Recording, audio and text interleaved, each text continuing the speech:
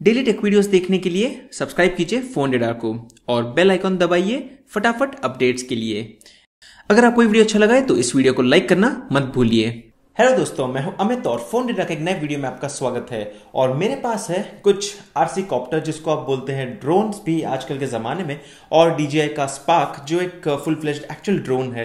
तो दोस्तों आज मैं बात करने वाला हूं इनके रूल्स के बारे में, कैसे आप फ्लाई कर सकते हैं और इनके जो नए गाइडलाइंस बन रहे हैं भारत के अंदर उसके बारे में।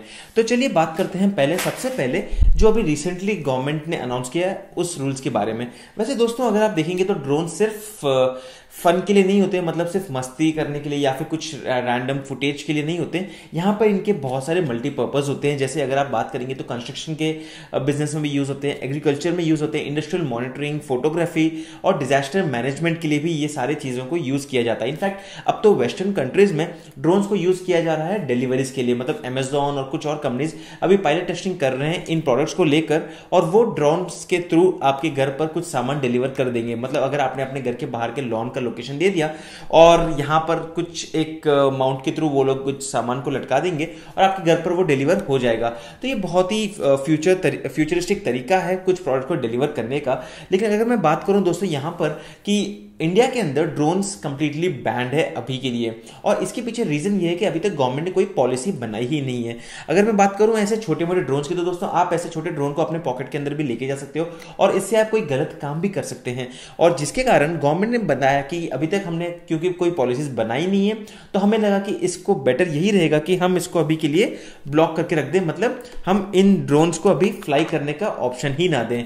लेकिन अच्छी बात यह है कि दोस्तों अभी भारत के अंदर ये नए ड्रोन्स का नया रूल्स और रेगुलेशंस का फॉर्मेट निकल के आया है, और वो ड्राफ्ट 1 महीने के लिए अभी पब्लिक के ओपिनियन के लिए वेट कर रहा है। मतलब अगर आपके पास कोई सुझाव हो तो आप उन चीज़ों को गवर्नमेंट को भेज सकते हैं, और करीब दिसंबर एंड के आसपास वो फाइनली गवर्नमेंट उसको अप्रूव कर देगा और फिर हम इन सारे ड्रोन्स को भारत के अंदर फ्लाई कर सकते हैं। तो यहाँ पर दोस्तों गवर्नमेंट ने ड्रोन्स को 4 अलग अलग कैटेगरीज के अंदर रखे हुए हैं, और वो है नैनो जो है सबसे छोटे ड्रोन्स, मतलब 250 ग्राम से नीचे के ड्रोन। उसके बाद है माइक्रो जहां पर है 250 ग्राम से 2 किलोग्राम के ड्रोन्स। उसके बाद मिनी और अबो जहां पर है 2 किलो से लेके 25 किलो के बीच में, फिर 25 किलो से लेके 150 किलो के बीच में और 150 किलो के ऊपर। इसके अलावा आपको मिल जाते हैं मॉडल एयरक्राफ्ट जो ड्रोन नहीं होते लेकिन एयरक्राफ्ट मॉडल के अलग से एजुकेशन पर्पस के यूज किए जाने वाले इलेक्ट्रॉन या फिर ड्रोन्स। तो यहां पर अगर हम बात करें दोस्तों सिक्योरिटी क्लियरेंसेस की, तो एक बार अगर आपने ये सारे ड्रोन्स को खरीद लिए हैं, इसलिए अगर मैं बात करूं इसी DJI स्पार्क की या फिर DJI मैविक प्रो की, तो ये सारे ड्रोन्स की वेट होते हैं 300, 400, 500 ग्राम। तो ये सारे ड्रोन्स आते हैं माइक्रो लेवल के अंदर। और यहां पर अगर आपके पास कोई ड्रोन है जिसका वेट है 250 ग्राम से नीचे, जैसे कि हो गया ये वाला, इसका वेट करीब 100 ग्राम ही है, तो इसको मैं कहीं पर भी उड़ा सकता हूं और इसको मुझे कोई रजिस्ट्रेशन करने की जरूरत नहीं है। हाँ, अगर आपके पास है DJI स्पार्क या फिर DJI मैविक प्रो या फिर कोई और ड्रोन जिसका वेट है 250 ग्राम से ऊपर, तो आपको चाहिए होगा यूनिक आइडेंटिफिकेशन नंबर, और वो आपको इश्यू करेगा गवर्नमेंट ऑफ इंडिया।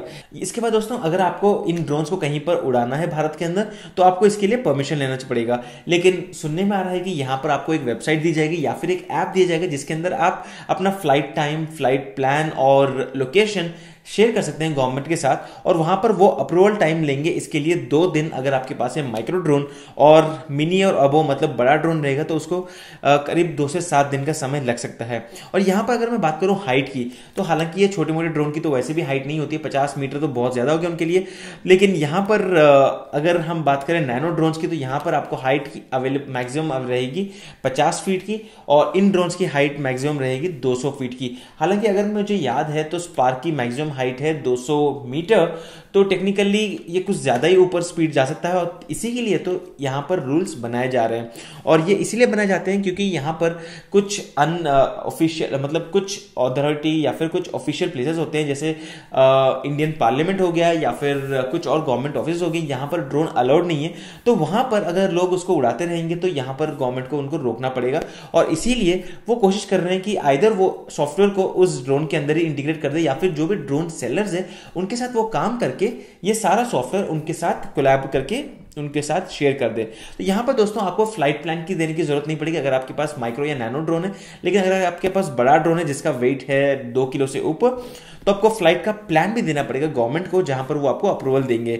और इसके अलावा अगर आपको लोकल पुलिस से भी परमिशन लेना पड़ेगा दोस्तों। अगर आपके पास है कोई भी ड्रोन जो नैनो ड्रोन ना हो, मतलब 250 ग्राम से ऊपर हो कोई भी ड्रोन, तो आपको पुलिस का परमिशन भी लेना पड़ेगा इसको उड़ाने के लिए। और हालांकि इसीलिए तो आपने नोटिस किया होगा कि मैं इसको कहीं पर उड़ा नहीं रहा हूं। एक बार हाँ मैं सिटी से बाहर लेके गया था, कुछ हमारे लॉन एरिया में मैंने इसको फ्लाई किया, लेकिन क्योंकि गवर्नमेंट पॉलिसीज बहुत ही स्ट्रिक्ट है यहाँ पर, मैं इसको भी नहीं उड़ा रहा हूँ। और मैं वेट कर रहा हूँ कि गवर्नमेंट अप्रूवल जब भी आ जाएंगे तब मैं इस ड्रोन को रजिस्टर करूंगा और उसके बाद मैं इसको भारत के अंदर कहीं भी उड़ा सकता हूँ, हाँ ऑब्वियसली परमिशन के बाद।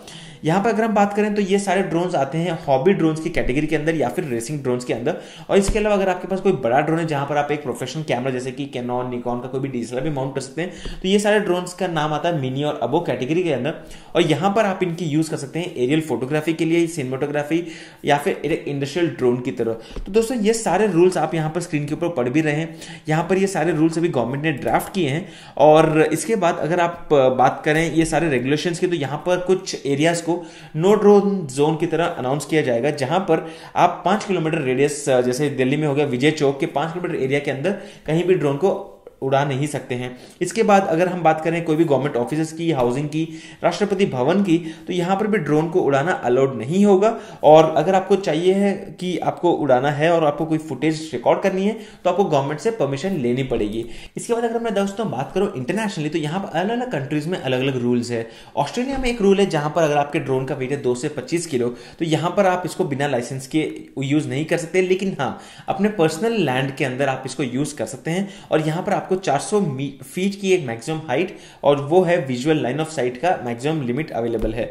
इसके बाद अगर आपके पास 25 किलो से ज्यादा का अगर ड्रोन है तो उसको आपके लिए परमिशन लेना पड़ेगा। हालांकि अगर हम बात करें कनाडा की, तो वहां पर आपको कोई लाइसेंस लेने की जरूरत नहीं है अगर आपके ड्रोन की वेट है 35 किलो तक, और ये अगर 295 फीट के नीचे उड़ाया और 500 मीटर के रेडियस के अंदर उड़ा रहे हैं तो इसको कोई प्रॉब्लम नहीं है।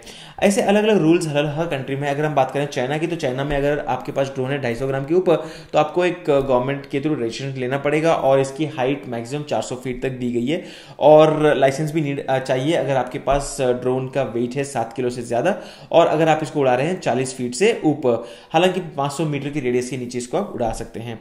ऐसे अलग अलग देश के अलग अलग रूल्स है दोस्तों। तो हालांकि दुबई और कुछ और कंट्रीज में तो आप फटाफट एक फ्लाइंग टेस्ट ले सकते हैं और यहां पर आपको एक सर्टिफिकेट दिया जाएगा, वहां पर आप अपने ड्रोन को आराम से कहीं पर भी उड़ा सकते हैं। लेकिन मैं खुश हूं फाइनली कि भारत के अंदर भी ऐसे कुछ इंटरेस्टिंग रूल्स आ रहे हैं, क्योंकि दोस्तों रूल्स रहेंगे तो हम उस रूल्स को फॉलो कर सकते हैं और उसके अंतर्गत हम इन प्रोडक्ट्स को यूज भी तो कर सकते हैं। आज के डेट में अगर आप ड्रोन लेके आते हो इंडिया के अंदर तो इसको आप यूज भी नहीं कर सकते हैं। तो दोस्तों ये था एक फटाफट अपडेट की इंडिया के अंदर अभी क्या रूल्स चल रहे हैं और कैसे आप इन ड्रोन्स को रजिस्टर कर सकते हैं। और स्टे ट्यून्ड रहिए, 1 महीने का समय बचा है, उसके बाद ये रूल्स गवर्नमेंट इसको अलाउ कर देगी आपको ड्रोन उड़ाने के लिए। हाँ आपको रजिस्टर करना पड़ेगा, परमिशंस भी लेने पड़ेंगे जहां जहां इनको अगर आप उड़ा रहे हैं उस लोकेशन के बेसिस पे। लेकिन अच्छी बात यह है कि फाइनली हम इन ड्रोन्स को यूज तो कर ही सकते हैं। तो मैं एक अगला वीडियो बनाने वाला हूं जिसके अंदर मैं आपको डिटेल में आपको FAQ देने वाला हूं इस ड्रोन के बारे में। तो अगर आपके पास इसके बारे में कोई भी सवाल हो जो है DJI Spark, तो आप मुझे नीचे कमेंट सेक्शन में पूछ सकते हैं। मैं सारे क्वेश्चंस को नोट कर रहा हूं और उसके बाद एक फाइनल डिटेल वीडियो बना दूंगा जिसके अंदर आपको सारे क्वेश्चंस के जवाब मिल जाएंगे। अगर आपको ये वीडियो अच्छा लगा तो इस वीडियो को लाइक करना मत भूलिए और सब्सक्राइब रहिए फोनडा के ऊपर कुछ ऐसे वीडियोस के लिए। मैं हूं अमित और मैं मिलता हूं आपको हमारे अगले वीडियो में। तब तक के लिए गुड बाय।